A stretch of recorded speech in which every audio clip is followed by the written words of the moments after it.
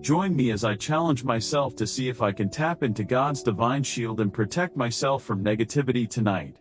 When we think about safety and protection, we often think of tangible things like locks on our doors, security cameras, or even self-defense classes. But what about spiritual protection?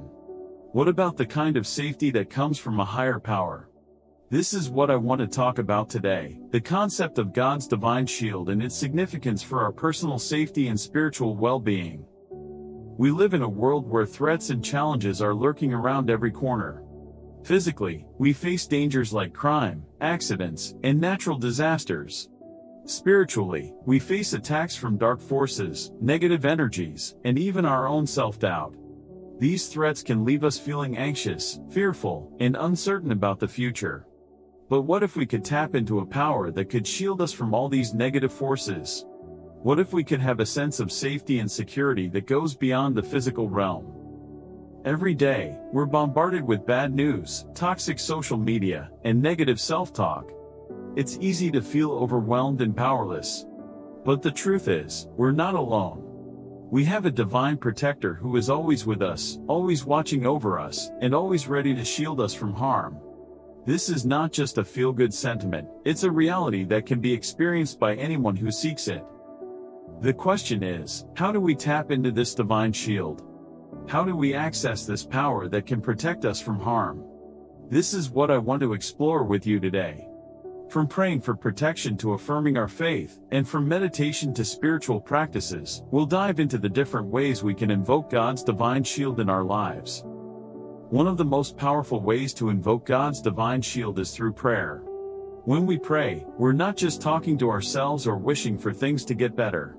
We're actually communicating with a living, breathing God who hears our cries and responds to our needs. When we pray for protection, we're asking God to intervene on our behalf, to shield us from harm, and to keep us safe. And the amazing thing is, God always answers. Another way to access God's divine shield is through affirmations. When we declare our faith and confidence in God's protection, we're not just speaking empty words. We're actually claiming our right to be safe, to be protected, and to be shielded from harm. We're aligning our minds and hearts with God's truth, and that truth is that we are loved, we are valued, and we are protected. Meditation is another powerful way to tap into God's divine shield. When we quiet our minds, focus on our breath, and connect with our hearts, we open ourselves up to receiving God's guidance and protection. We're not trying to achieve some kind of mystical state, we're simply seeking to be still, to listen, and to receive. I want to share a personal story with you that illustrates the power of relying on God's divine shield in a moment of crisis. A few years ago, I was going through a tough time in my life. I was feeling lost, scared, and uncertain about my future.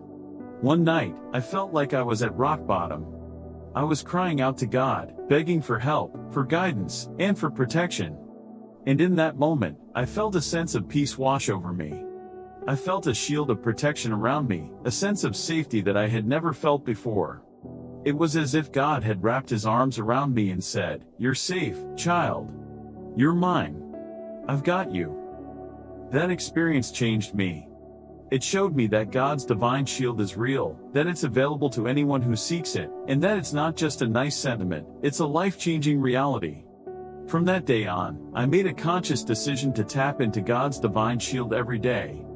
I started praying for protection, affirming my faith, and meditating on God's truth. And you know what? My life changed.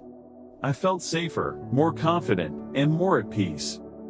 So what can we take away from this conversation today? We can take away the knowledge that we're not alone, that we have a divine protector who is always with us, and that we can tap into that protection anytime we want. We can take away the confidence that comes from knowing we're safe, that we're valued, and that we're loved. And we can take away the courage to face our challenges head-on, knowing that we're not alone and that we have a shield of protection around us. Thank you for watching this video. If you've had any experiences with God's divine shield, I'd love to hear from you in the comments below. Don't forget to subscribe for more content on spiritual empowerment, and check out my next video on how to overcome fear and anxiety with faith.